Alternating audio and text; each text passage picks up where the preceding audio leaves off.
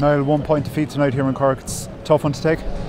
Yeah, losing at home is always tough to take, but Cardiff, credit to them, they put in a good performance, but 1 point is always tough to swallow.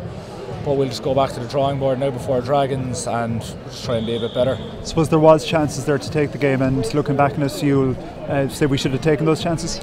Yeah, we'll look back at it, and they're probably, we left a bit out there, but at the same time we'll have to look at elements of our defence as well. But credit to Cardiff, their attack was superb, and I think if we can just be a bit more clinical at stages, it's only a 1 point difference. We won't beat ourselves up too much about it, but at the same time we know we have to be better. A home loss is never good enough, especially when we had such a good crowd out in Cork tonight roaring us on for 80 minutes.